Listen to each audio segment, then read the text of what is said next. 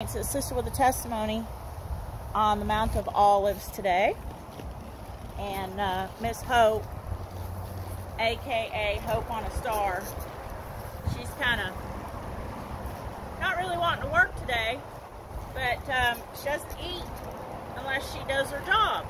You know, most people kind of need to learn that, don't they? No work, no eat. But I tell you what, Lord, I give you glory, I give you honor, I give you praise. And I thank you, Father God, for this beautiful, cooler weather, and even cooler than that coming in. And Father God, I just praise you today and thank you for grace and for mercy, that we continue, Father God, to be a part of your kingdom. Lord, you allow us such mercy. Father, I just thank you and praise you for your word. Lord, let them that have an ear to hear what thus saith the Lord, and let these seeds of encouragement be planted.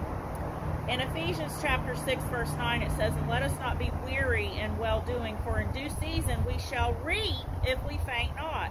So, saints, I just want to encourage you today about that principle law of whatever you sow, you will reap.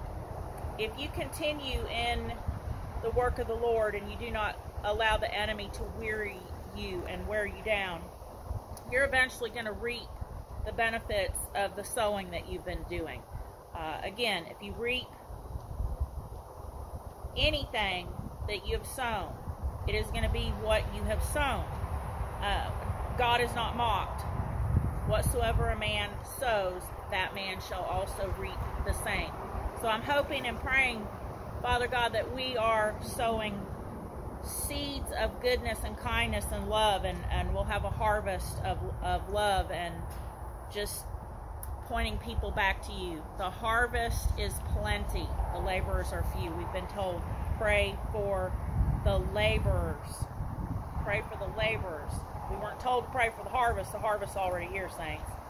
So I want to talk to you today about not being weary in well-doing. But I want to take you to the parable of the widow and the unjust judge. And after going to traffic court this week, not because I got a ticket, I went with somebody else. They got a ticket and they decided, you know, I am not guilty. This is just not right, and I'm going to go and plead not guilty. And in that place of pleading not guilty, you're given a bench trial with the judge that you came before to plead guilty or not guilty. And as I was sitting in the traffic court for 2.5 hours the other day, I was like, wow, there is just really no respect for the law. There is no respect for the judge. People coming in there, they haven't brushed their hair. They don't look like they've taken a bath. I'm like, saints, come on. Even if it's just traffic court, you still have a judge, and you're supposed to honor that court. And there's a judge on that bench that deserves respect and honor. And I was watching all this play out, and I had prayed that we would get a just judge, because you never know. We went to Sevier County, Arkansas, DeQueen, Arkansas, and the way that the officer acted in this episode, I'll call it an episode because it just does not sound right. When an officer is irate and upset and accusing you of things that you know you didn't do, and pulling you over for something that, no, that's not the way it happened, and that's just not true. So you get to thinking, oh, camera, whoa, we're a little closer now. You get to thinking that maybe you're going to a kangaroo court, or, you know, you're going to pay the fine anyhow, and they're just out for money. So you don't know, so you go to the Lord, and you're like, Lord, we want a just judge. So the other day, I literally was praying for a just judge. I didn't even think about the scripture until later when I was praying about it after I'd seen the judge. Her name is Manya Woods in Sevier County, Arkansas, and it's the name of the town was DeQueen, Arkansas. I got to watch this lady and listen to her, and she was so gracious and so just and so honorable and just good to people, giving them chance after chance. I mean, there was one guy that had been up before her. It was his 6th offense for driving under a suspended license. And I'm like, and you had old people and very young people and all people in between and of all different races. And I was like just so excited about the fact that this woman, this judge sitting on the bench, was fair. And she was no pushover either. Judge Mania Woods is no pushover. She sent one gal to jail. She said, "I've had enough. You know, it's time that you woke up." And I'm like, yes! But the magnitude of the people coming in there with no respect and honor for the judge. So in the 18th chapter of Luke, we're going to speak real quick about the parable that Jesus talked to about the unjust judge and the widow. And he spake a parable unto them to this end, that men ought always to pray and not to faint, saying, There was in a city a judge which feared not God, neither regarded man. And there was a widow in that city, and she came unto him, saying, Avenge me of mine adversary. And he would not for a while, but afterward he said within himself, Though I fear not God, nor regard man, yet because this widow troubleth me, I will avenge her, lest by her continual coming she weary me. And the Lord said, Hear what the unjust judge saith. And shall not God avenge his own elect, which cry day and night unto him, though he bear long with them? I tell you that he will avenge them speedily. Nevertheless, when the Son of Man cometh, shall he find faith on earth?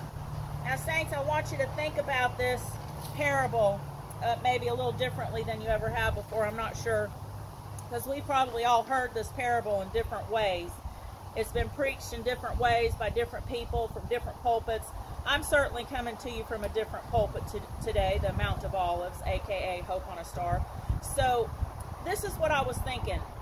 You know, being in traffic court, going before a judge, we didn't know if we were going to get a just judge or an unjust judge. I prayed, I asked the Lord, all I'm asking for is to have a just judge, an honest judge that will hear the plea of not guilty, and then when the trial comes, hear the truth and be able to discern what the truth is. Not just because a highway patrolman said it, but because she's listening with just ears and an honest heart, and she discerns the truth of the situation.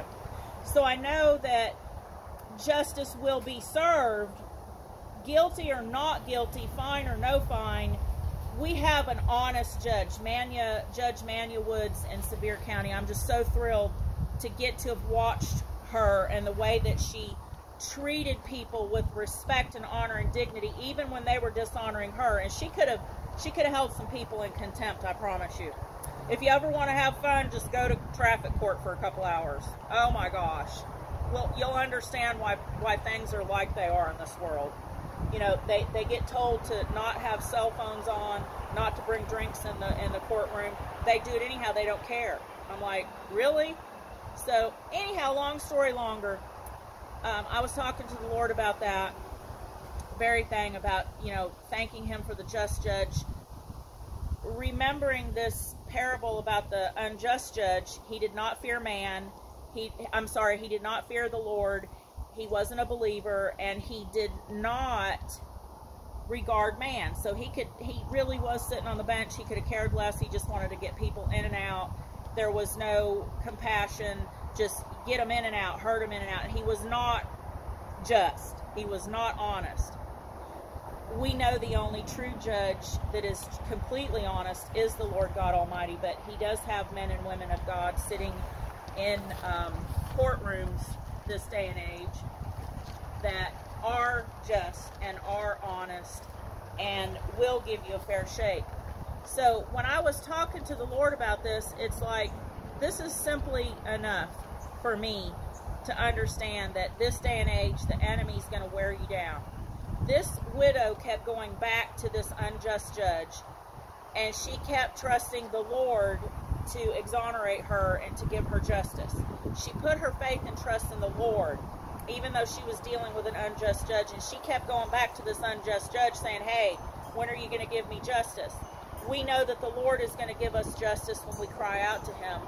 He is going to exonerate us. He is going to show that we're not guilty, and He is going to eventually give the verdict of not guilty in front of everyone. You know, it doesn't matter how weary you get in well-doing, saints. If you will trust the Lord, if you will trust the Lord, yes, tell Him, Hope. If you will trust in the Lord, He will avenge you. He will give you that proper verdict. If it is due you, the Lord in due time will exalt you if you humble yourself before Him.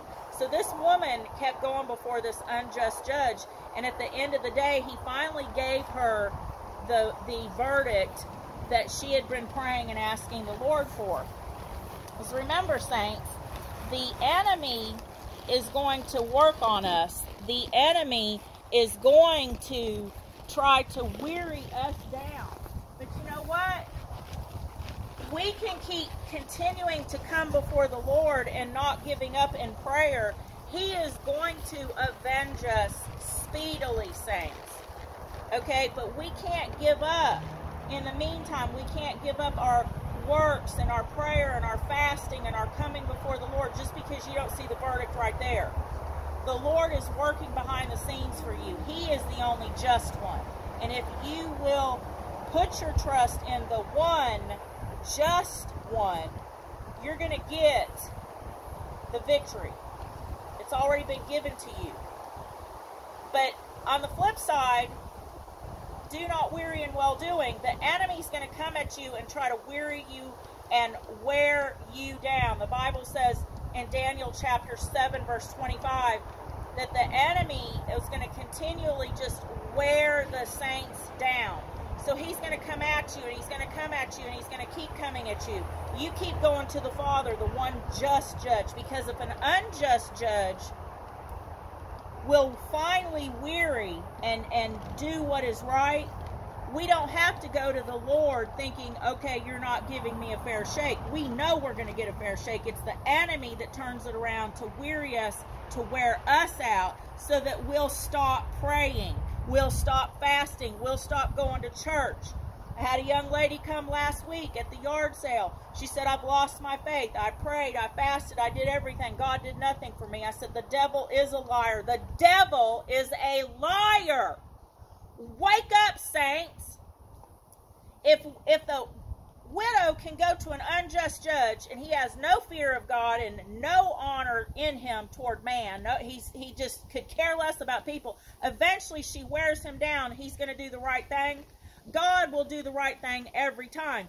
But on the flip side, the enemy will seriously and continuously try to wear you out so that you give up, so that you give in, so that you sin. So guess what? You'll think it's the Lord not doing what He said He would do.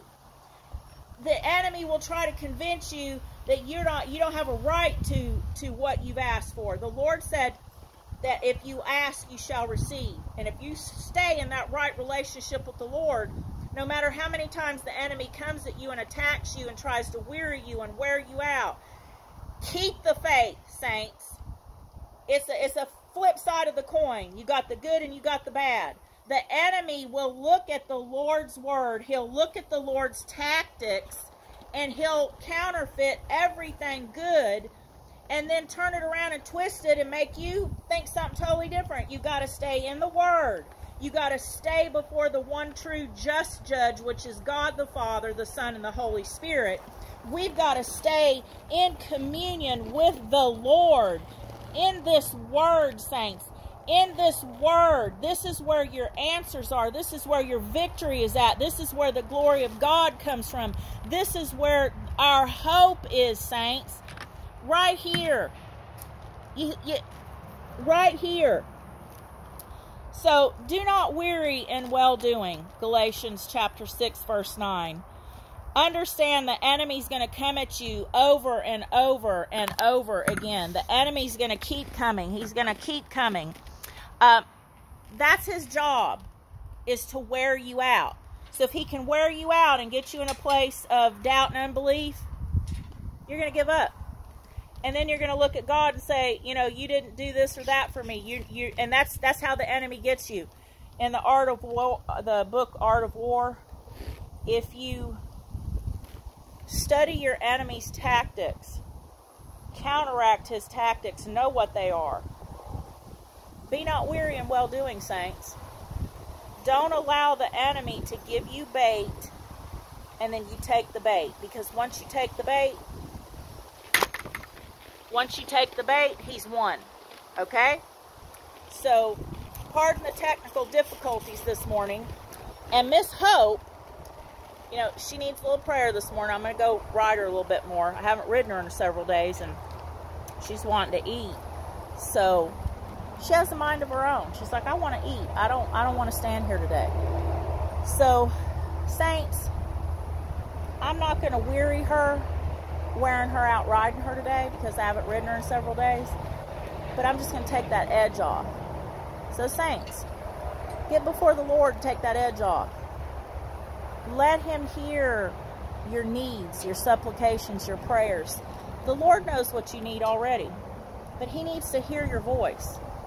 The enemy's going to come at you and continue to attack you. Da-da-da-da-da-da-da-da. And you're like, wow, you know, I'm tired of this. And you finally give in, you sin, you stop going to church, you stop praying, you stop fasting.